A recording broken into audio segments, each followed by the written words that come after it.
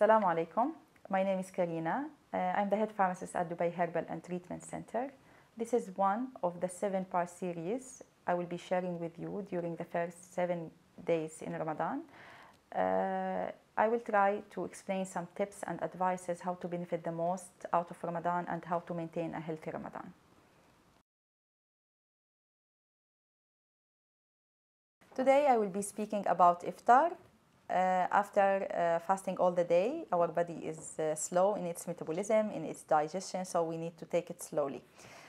Please break your fast by dates, few dates, and water, because this replenishes the body and make it recover from the symptoms like energy depletion or hypoglycemia symptoms combined with fasting. Take it slowly. You can go to pray and come back, and you can eat your soup, which will prepare your stomach and release some acids to help you to digest your main meal.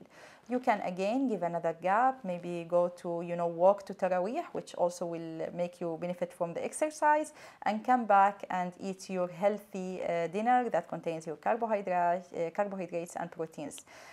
Please avoid a lot of tea, especially after iftar, because it contains some ingredients that might delay digestion and cause some constipation as well. And please control the salt because you are dehydrated, and that means that you cannot get rid a lot from the salt.